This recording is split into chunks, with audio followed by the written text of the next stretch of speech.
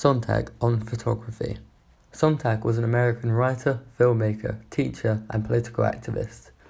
She discusses the role of photography within society. Many of her observations are still applicable today. She says it's unnatural to travel for pleasure without taking a camera along. Photographs offer indisputable evidence that a trip was made.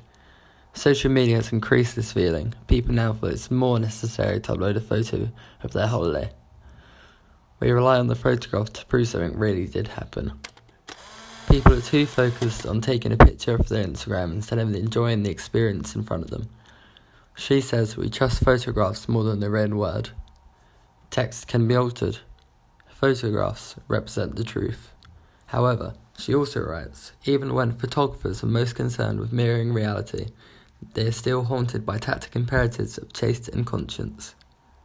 A photograph's meaning can be altered in several ways. A photo like this can easily be altered by a filter.